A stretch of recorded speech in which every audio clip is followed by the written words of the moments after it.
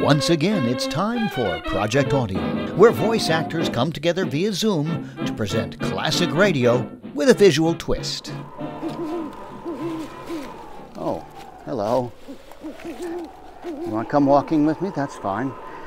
My name's Larry Groebe with the Generic Radio Workshop. You know, it's a dark and stormy night. It would be an excellent way to start a ghost story. The kind of story you would tell in a dark woods. Or perhaps the kind of story you'd tell on the radio. The kind Project Audion is producing this month. About two hikers lost in the Canadian wilderness until they run into the return of the werewolf. Well, that's a bit of the plot I'm giving away in the title. But then the plot of a ghost story isn't really the point of the ghost story. It's about how you tell it, which is why such stories were so good on the radio. Because horror shows conjured up images in your mind's eye that you didn't need special effects to see. So there were dozens of horror shows. Famous ones like Lights Out and Inner Sanctum. Others, The Witch's Tale, The Hermit's Cave, Dark Fantasy, and so many more. Even regional networks and even local stations loved these. Ours is called Midworld. It was written by a young Fort Worth woman named Virginia Wilton, and it's a lost series from 83 years ago. Midworld was broadcast on the Texas State Network on dozens of stations across Texas in 1939. So, wherever you are, settle in, get comfortable, for a moment at least, as Project Audion presents the story of two Canadian hikers who are actually lost in Midworld.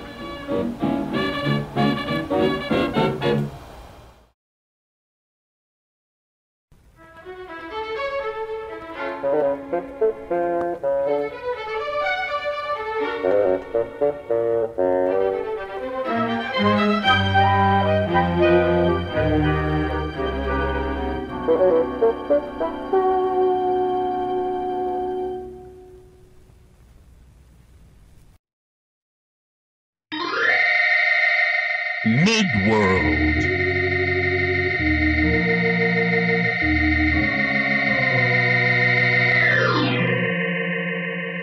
A word of warning.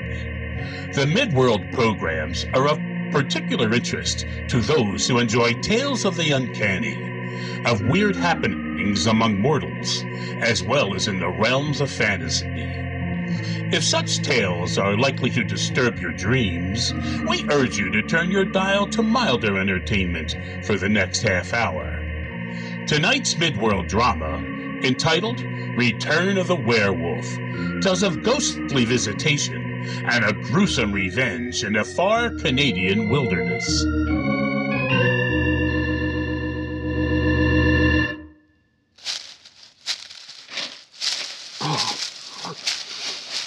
Let's say we rest a while, Pete. Going's pretty tough. Oh, that canoe-sling's been sawing my shoulder in two. Say, got any idea where we are? Yeah, the guide, he tells us it's portage. It leads us to Churchill River, but, I don't know. What do you suppose it got into that fool guide this morning? Nice mess we're in. That canoe's enough of a load without having to haul these supplies, too. Yeah, we turn back, maybe. Turn back? Heck no. Because that darn Indian ducked out on us doesn't mean we can't find our way to the river. Yeah, but this portage, it almost is covered with the underbrush last few miles. It's like it is not used for years. Oh, I don't like this, George. Well, neither do I. But we're going on just the same. The river's bound to be somewhere ahead. Can't be much farther. Yeah, but have you noticed how still it is? No sound of a bird or an animal for hours. It's like a place of the dead, it is. We're heading into one of those heavy spruce forests, Pete. Sure is quiet, all right. And not a breath of air.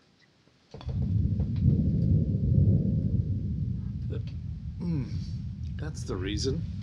That thunder means a storm's brewing. That's why it's so quiet. Guess it'll break before nightfall. Already it is dark air. Yeah, clouds are low, that's all. Still some time left before it'll be night. We can make camp by that big boulder over yonder. Hey, what's the matter, Pete? What are you staring at? Hey, through the trees there, to our left. See? A cabin. Cabin in this wilderness. Now, who makes a home in this place? It's a cabin, all right. But unless my eyes deceive me, it's not being lived in. Oh, look, beyond the cabin, there's water. See, a lake. Yep, it's a lake, all right. But what lake? I thought I knew something about the layout in this territory, but wonder what lake that could be. Looks like a big one. Say, that storm's almost on us, Pete. We'd better grab our packs and make for that cabin yonder. It'll be a lot better than snuggling up alongside that boulder for the night. Oh, you don't mean you want to go in that place? Sure, why not? You can see from here nobody's living in it. And if there is, well, nobody's going to refuse us shelter during a storm. Me, I'd rather we stay around the camp at that big rock. Hey, come on. It'll rain cats and dogs in a few minutes. Grab your pack and let's get to that cabin before...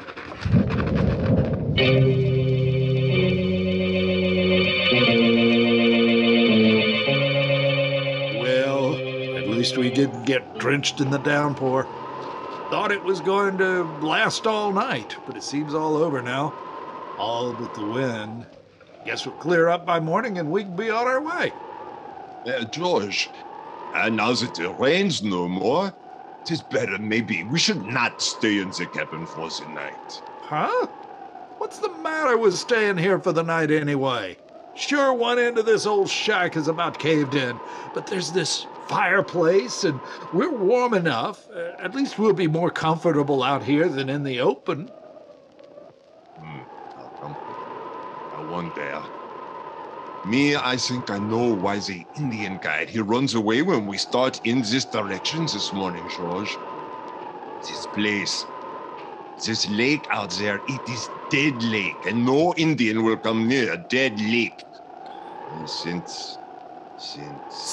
What is this? What is all this about dead lake? If that pond out there is dead lake, well, we sure must be a long ways off our track. What's on your mind, Pete? A long time ago when I am a child, before I come to your Chicago and meet you at the school, my people, they live in this Canada, and... Yeah, I know all about that. But what's that got to do with now? And ever since we find this cabin, I try to remember something I hear when I am a little boy. A story about such a place as this. Now it comes back to me a little. I think this is the place where it happened. I don't get it, Pete. Where what happened? Yes, it comes back to me. The story about the cabin of Pierre Tourbois that he builds on the edge of Dead Lake, so far from the trading post. This place, well, he kills her. Hey, wait a minute. Who killed who? What's all this about anyway? Yes, this is that cabin for sure. You know, something tells me before the storm, you and I, we should not come in here. See here, Pete. What's come over you? You're white as a sheet. George, this place is... Don't you feel something? I feel sleepy. If we're gonna find our way to Churchill River in the morning, it'd be a good idea if we unpacked our rolls and caught a bit of shut-eye. George, that sound. Did you hear that? Oh, it's just the wind howling, that's all. Let's throw some of that old rubbish and stuff on the fire. Well, what do you know about that? What is it, George? I could swear I saw... Oh, nothing. Fire's dying down, making funny-looking shadows. That's all. Oh, that sound again, George. It is no wind howling outside. It is in here with us. Oh, nuts. Next thing I know, you'll be seeing spooks. Where's the tobacco? We'll have a smoke before... Oh, something touched me. I feel something at my throat. I tell you, there is something. Pete, quick, grab your gun. It's moving. Whatever it is, it's coming this way. Look out, Pete! Look out!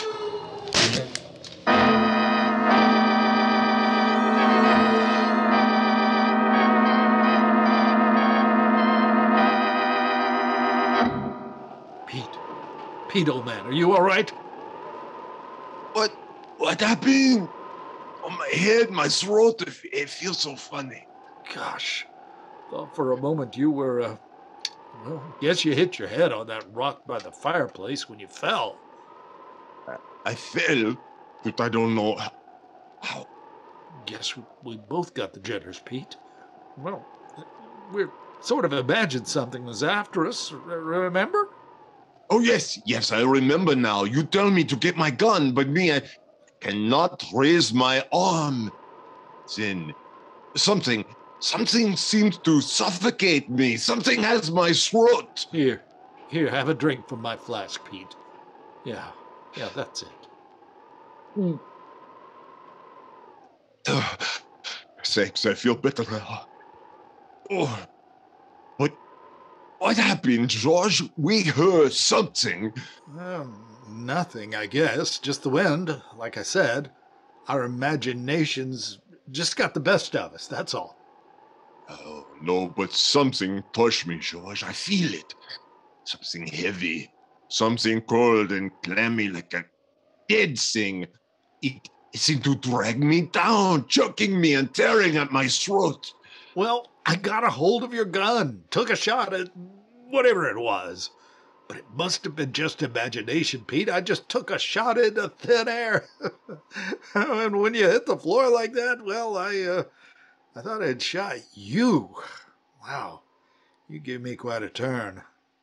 But something struck me down. I know something was here. Well, everything's quiet as a tomb now. Even the wind has died down. We're just jumpy, that's all. All we heard was just the wind. And if there was anything more, surely we'd have seen it. In this Canadian wilderness, many strange things may happen that one cannot see with the eyes. Like that story I started to tell you a while ago about Pierre Dubois. Yeah. What about that yarn, Pete? I don't suppose either of us will get any sleep tonight anyhow. You may as well finish the tale. Elphus, we put some more wood on the fire. It gets cold in here. There, in the corner, I'll buy some stuff for the fire. Yeah, looks like some old broken up furniture. I'll go yank something out of that pile. Hey, Pete, come here with that flashlight. Can't make out what this thing is exactly. What you find, George? Here's the flash. Well, I'll be. Here, Pete, take a look at this. Oh, 'tis a human skull. Oh, now I am sure this is the cabin of Pierre Dubois. Now I know we are not just imagining something. It was here a while ago. But, well, just because we find this skull here under this pile of junk? Hey, Pete, you're shaking all over. What the devil's the matter with you? It is her skull. The bride of Pierre Dubois. In this cabin for true, just like they tell. Say, all this doesn't make sense, Pete. Just let me... No, No, no, no, don't touch it. Put the skull back under the boards like you find it. Hurry, come back to the fireplace, and I tell you.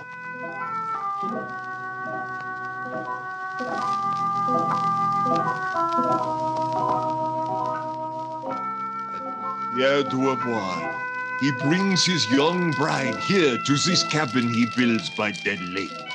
He kills her after a while, there by the fireplace. And when the men from the trading post they come, they find nothing but bloodstains on the floor. Messy sort of a guy, wasn't he? Did they ever find her body? Yes, they find her body. It comes up from the lake out there, but there is no head on it. Oh, he brags about this Pierre, how he cuts off his young, beautiful wife, then throws her body in the lake. So he bragged about it, did he? How do you ever get away with that? First, I tell you about the Indians. They say she comes back to this cabin all these years to look for her head. That is why nobody ever comes near this place. That is why the Indian guide that we have, he runs away this morning. He knows. That is why I tell you we should not stay in this cabin, George. Bosh! You can't scare me with that sort of ghost story, Pete. I suppose you believe it was her in here a while ago, but dead women can't run around looking for heads, old man.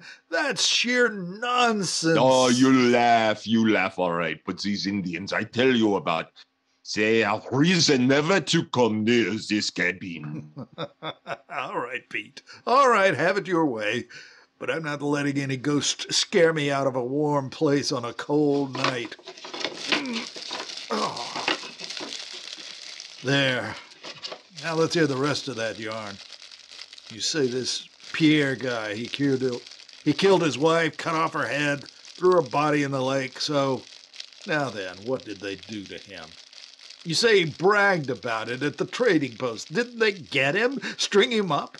After all, when a man murders his wife, even in the Canadian wilderness... Oh, never can they do anything about it. He just laugh at them. Then he just disappear. Poof, like that. Almost while they are talking to him. They say he turns himself into a loup-garou. A what in thunder's a loup-garou? Yeah, oh, George, you have heard of werewolves, maybe? Oh, you mean those half-animal things or something? Of course. I read about such things in stories of the Dark Ages, but, well, what is the connection between werewolves and your whatever it is? They are one and the same. European history books, they tell us a werewolf, but here in Canada, the old French traders and trappers, they give him the name of loup-garou. Oh, the crazy. Look here, Pete. Don't you tell me you actually believe in that foolishness. Not exactly, but I know this Pierre Dubois is still here. Near the Dead Lake somewhere. I say they never find him for his wife's murder. Because... Well, because what? Because he is a loup-garou, and so they stay away. The story goes that he cannot change back into a man. He can't change? Say, are you trying to kid me? Of course, you American people do not believe, but according to the writings of the men who know about such things, after a certain length of time, when a man too often makes a change from animal form to that of an animal from human, the power to return is lost. And he must remain a werewolf, a loup-garou, until... Well, Until what? Only in death, by the hand of a human being, can he become a man again.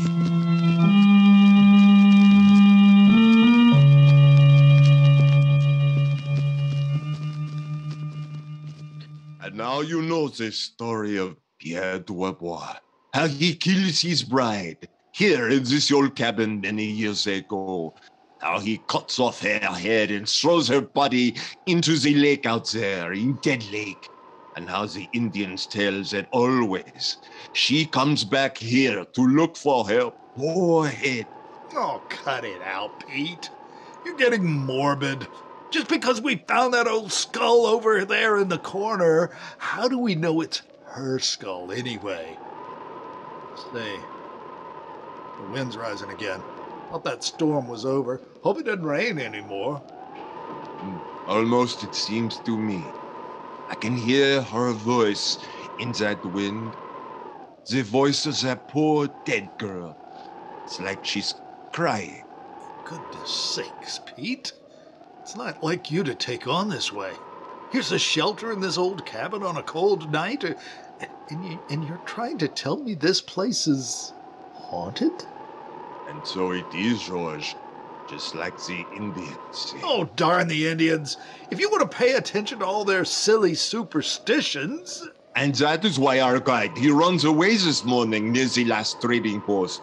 He knows we go in the direction of Dead Lake. He knows the story of this cabin and Pierre. Pipe down, will you? What do we care about that old wives' tale? We got off in the wrong direction, the wrong trail, and wind up here for the night, and that's all. But it'll soon be daylight, and we can be on our way.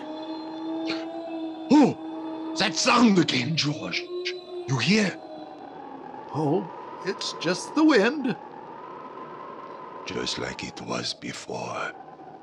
'Tis her spirit of that poor dead girl who looks for her head. Now, don't start that again. Snap out of it. Oh, there it is again. Comes closer.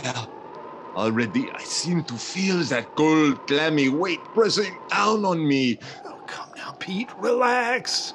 We both got the flashlights on. The fire's bright. If there is anything around here that... Whoa! Oh! Oh, what is it? What is the matter, George? For why you jump like that? Oh, it's nothing. I thought I felt something on the back of my neck. Just a cold draft, that's all. Oh, I tell you that sound. It means something. But we can't see anything, Pete. There can't be... Oh, I say, I believe you're right. I can sort of feel something myself, right up close. Oh, something horrible is here. Pete, something's got hold of me. Hey! No, it can't be. Hold still, George. Here, let me... Oh, you roll about so, George. What is the matter with you? Can't move anything. Something holding me down, trying to get it back. My throat. Oh, Pete, help me.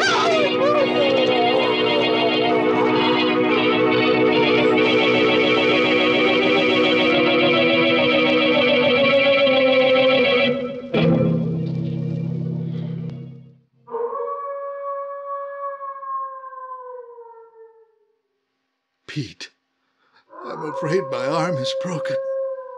Oh, it was horrible. You rolling around there on the floor, fighting with something we cannot see. There is nothing I can do. Oh, my whole body feels like it's been crushed into a pulp. Oh, George, if we ever get out of here, away from here, alive. We'll get out all right, Pete. Take it easy, old man.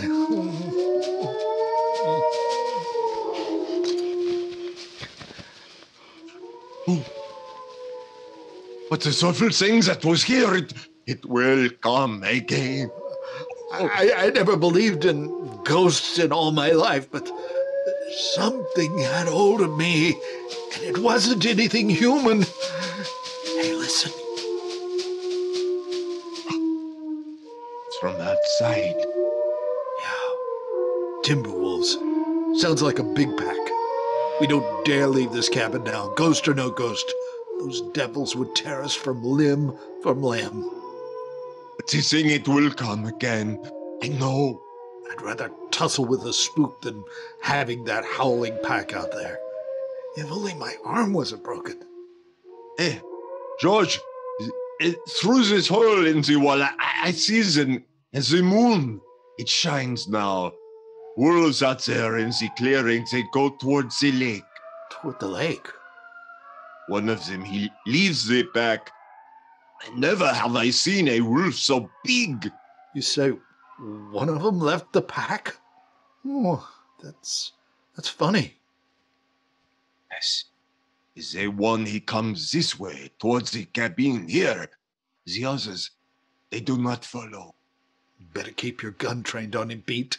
If those devils get our scent, well, it'll be just too bad.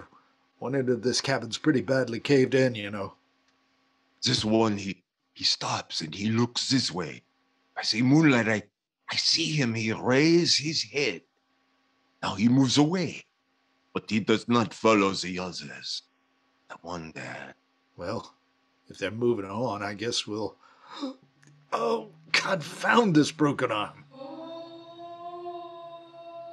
That moaning is here again. You hear?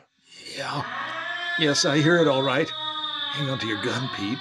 Let's keep close to the fire. It was when I rolled towards the fire a while ago that, whatever it was, let me go. Don't hear those wolves anymore. Guess they must be stalking some animal.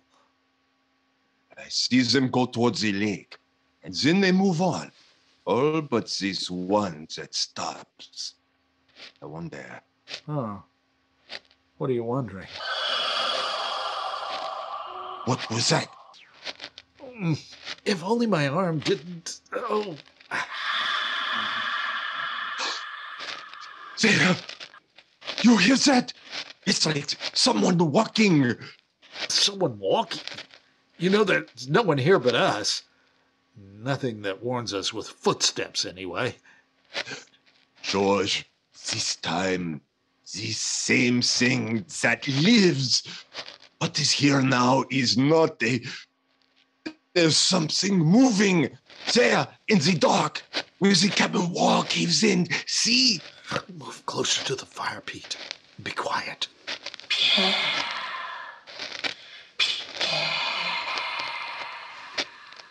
Careful, Pete. Careful. It's no ghost this time. Funny how he can wiggle his way in here. Oh, it is not funny, George. Remember what I say about the... Look at him, Pete. He's watching us.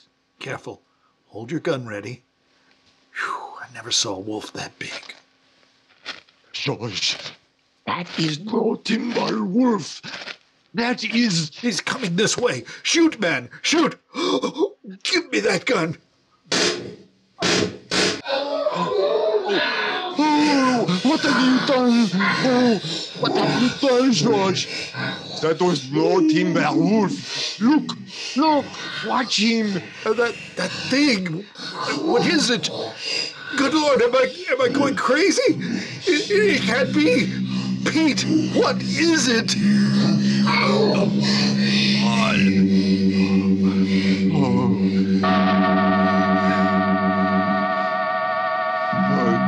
like I tell you, George, that thing on the floor, it is Pierre Dubois. Like I tell you, it turns werewolf, and only in death by the hand of a man can he return to his human shape again. But this is ghastly, horrible.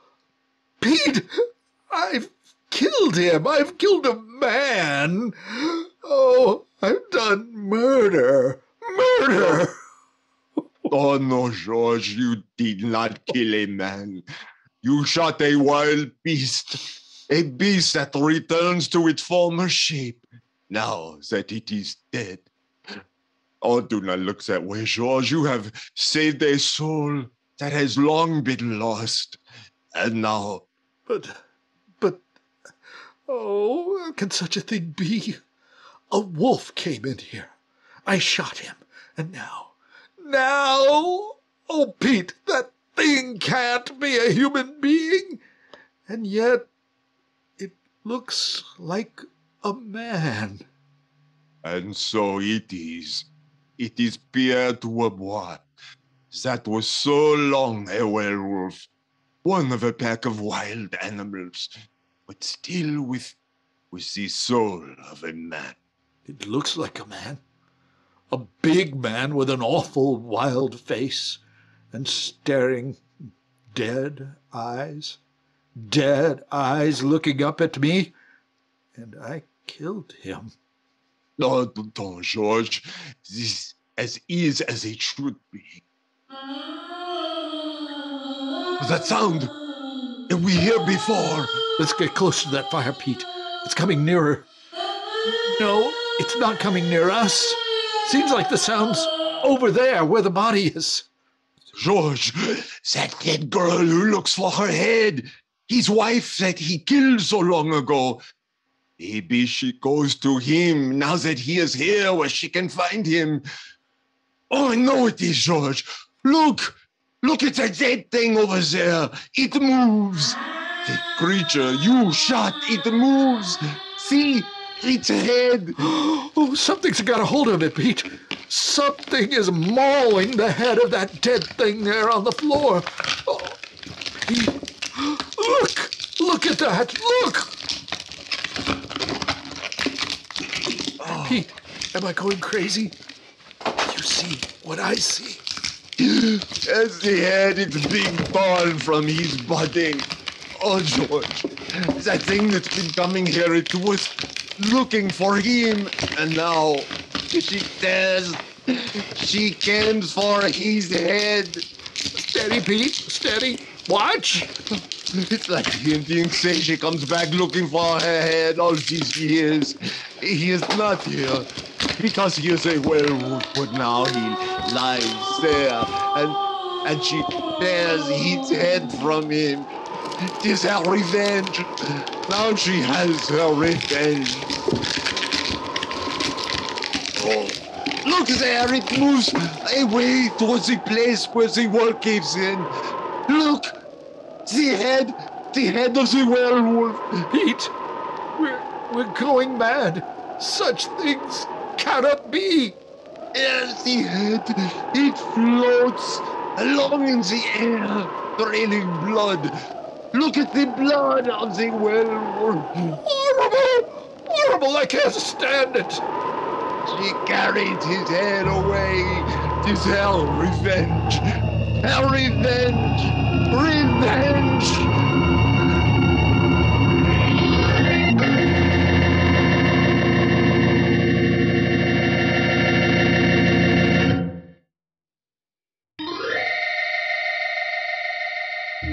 You have been listening to Return of the Werewolf, the 9th in a series of Midworld programs, coming to you from our Fort Worth studios.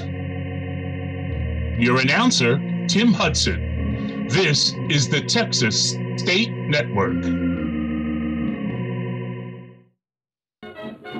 Thanks for watching this episode of Project Audion. And if you only heard this episode, then head to the projectaudion.com website so you can see it in action. All our past episodes are online as well. And you can be notified about future episodes by adding your name to our mailing list. So until next time, thanks for listening.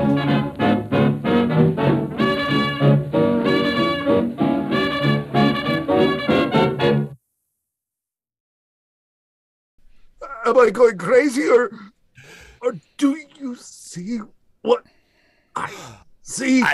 Oh, the head of celery. It is being torn from his body. George, that thing has been coming here. It was looking for him. And now, oh, 'tis her. She comes for his celery. Head. No, head of lettuce. Steady. Let us alone. Steady. What's the produce? Like the Indians say. She comes back looking for her head. All these years he is not here.